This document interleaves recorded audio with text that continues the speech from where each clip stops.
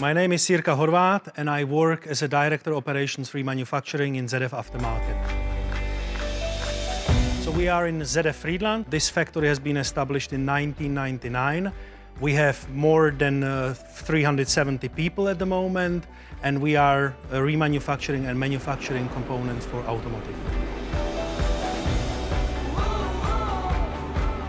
It's absolutely fascinating world, and especially with the variability of the products we see here and the remanufacturing world, because that is unique, you know. Building the new from the old with smart solutions, sustainability, on top environmentally friendly.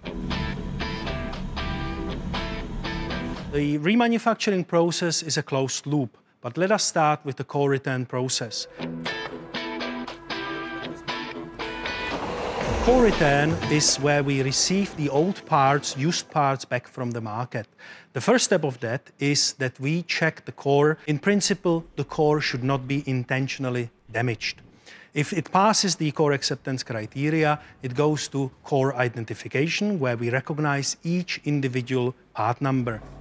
After that, we move the process to disassembly, which is the first process of the real remanufacturing process.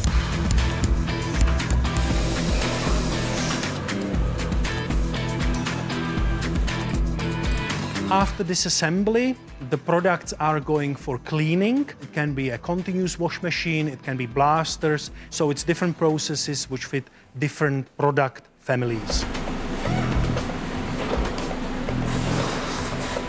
The process is then continuing to assembly, where we basically assemble the parts together.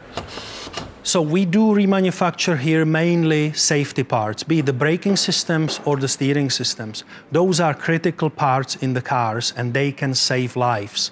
So for us, of course, safety is always on the first place, and we would never compromise the quality of our products which we sell to the market. And if the product is passing all of that and we are sure about its security, we will mark it and then we will put it in the box, and then the product is ready for our customers. What we can see now is a move in the technology, and it's moving from the mechanical parts into the mechatronics and also remanufacturing of electronics. That is where we see even more investment into our skills and equipment into the future.